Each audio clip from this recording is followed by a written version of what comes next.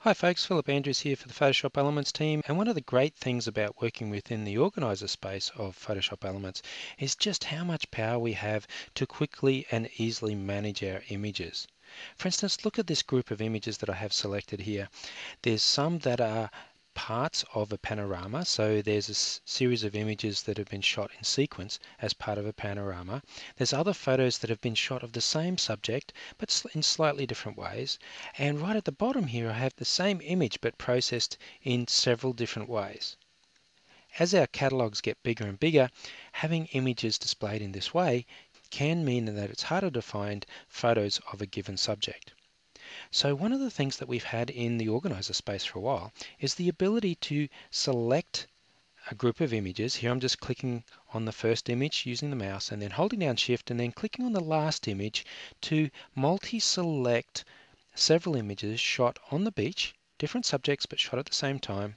And then I can go up to Edit and down to Stack and then across to Stack Selected Photos to group all those images together in a photo stack. Now this takes up less visual space in my organizer, and if I want to see all the photos in the photo stack, I can simply just click on the right facing arrow that you can see here, and all of the images are then displayed. If I want to close that photo stack up again, I can just click on the left facing arrow to close them all up.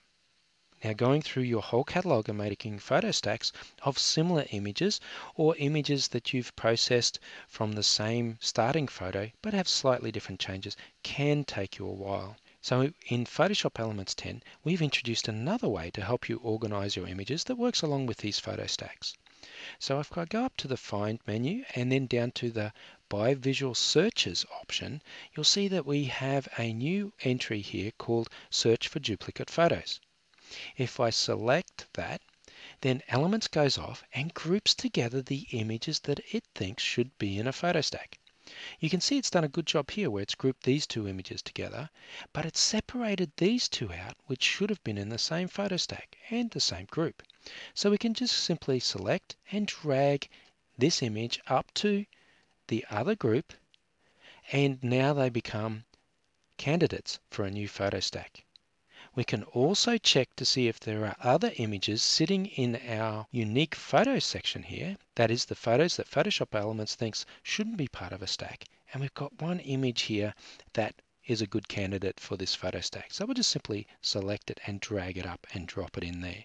Close down the photo stack section and then just click Stack to stack those images into a new photo stack. Again, here we've got two images that should sit together. The performers were performing on the same night, so we'll bring them all together and then just click Stack. Look at the next one down, and it's the photos that were all processed from the same base image, only very slight changes, and you can't even see them here in the thumbnails, but it was slight changes in texture. So important to keep them, but we want to stack them all together, so we click Stack. Then we've got the images down here, and all of these images are part of the same photo merge project. And these are the base images for those photo merge project. So yes, it's important for us to then stack them together. So we can just click Stack to stack those. Looking towards the bottom of the dialog, you'll notice that we have the ability to remove images from the catalog. So if we go back to this photo stack here, select it to start with, and then click Unstack so that it's back to the original images that we started with. They're no longer in a photo stack. We could pick one of those and remove that image from the catalog. But be warned, taking it from the catalog means that you will have to import this image into Photoshop Elements if you want to see it in your organizer workspace again. Also, if you choose this option here, also delete selected item from the hard disk, it will delete this picture from your hard disk and you won't be able to get it back. So just be very careful when you're clicking remove from catalog. Make sure that they are indeed a duplicate, and sometimes it's a little difficult to see that when you're looking at them in this small thumbnail version.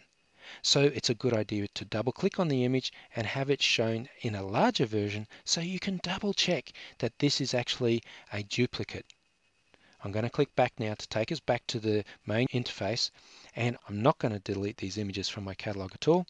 I'm just going to select all of them and click Stack.